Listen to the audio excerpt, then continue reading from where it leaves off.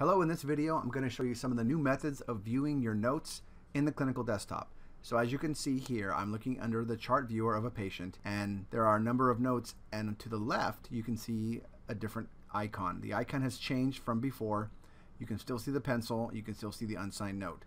There's also three little dots at the bottom of this little icon. Basically what that will allow you to do is if you click on that icon, you will now see what's called a note preview. It's just a small window that will pop up above the clinical desktop, and it just gives you a quick view of the note. So at the very top you'll notice that it automatically puts the assessment and the plan for you to look at really quickly. But if you scroll down, you can see everything in its proper order, the way it typically is in a note. Now, if you choose to actually open up the note and not just look at the note preview, you can have the option from right here, clicking on the Open in Note Viewer, and you will see that it pops up right inside the clinical desktop. In fact, under the Chart Viewer tab. And so you can view the note here just like you normally would, scrolling down and looking at the note. And again, this is what the output will look like. This is what it looks like when you print out the note. Now, when you're done looking at the note, you have to make sure and click on Close, and that will close the note. Now, you can also click on any of these, double click, and that will also open up the note view in the Chart Viewer. Again, if you want to close it, you have to click the Close button.